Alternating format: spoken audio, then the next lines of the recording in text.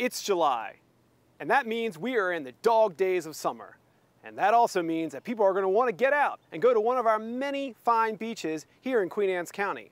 Wait, Chris, which beaches are you talking about? Well, I'm glad you asked.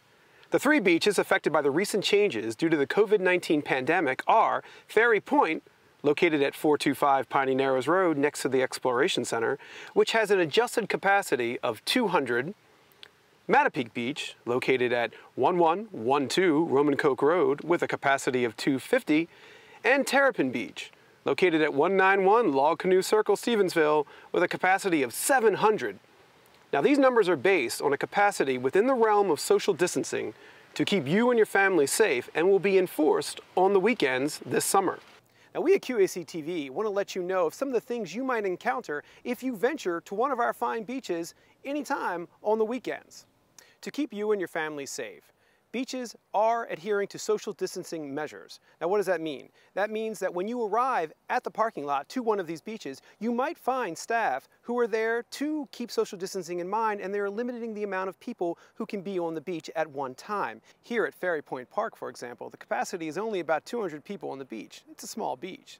So you may be asked to wait in your car until the capacity has dropped below 200 for you and your family to go. Now, here at Terrapin, you're going to have a little bit more room. The capacity is about 700, but you will see the same social distancing guidelines in effect. So you will notice a person at the front gate monitoring the capacity and will let you know if you can enter or not. Again, like Ferry Point, Terrapin, as well as Mattapique, will be enforcing social distancing guidelines on the weekends. So you will be greeted by someone who will be limiting capacity onto the beaches when you arrive. Here at Mattapique Beach, the same social distancing measures are in effect.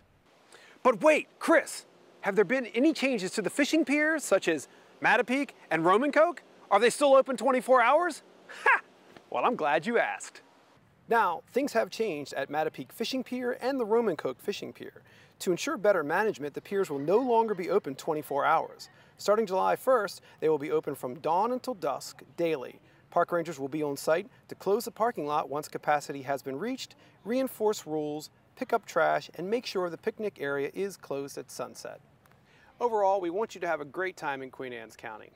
But if you have any questions concerning the park closures and the social distancing guidelines, check out QAC.org.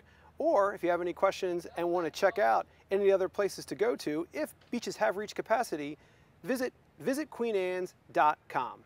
Thanks, guys.